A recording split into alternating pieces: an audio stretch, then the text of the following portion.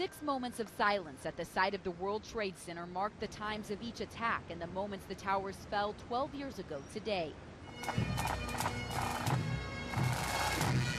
Hundreds of friends and families to the nearly 3,000 victims gathered on sacred ground at the Memorial Plaza, now in place of Ground Zero, and read the names of those lost aloud.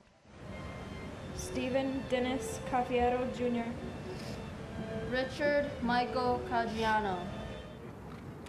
President Obama recognized the significance of this anniversary during a separate ceremony honoring those killed in the attack on the Pentagon.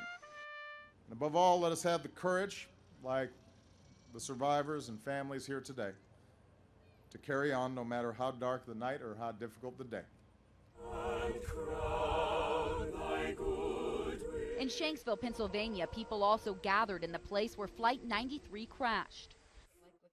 For Jay Winnick, who lost his brother Glenn in the attacks on the World Trade Towers, it's hard to believe 12 years have passed. Over time, you get the opportunity to reflect more on the life that he lived than the way Glenn died. Even as the ceremony stays constant, the space around Ground Zero continues to change. One World Trade Center now stretches into the void left by the fallen towers.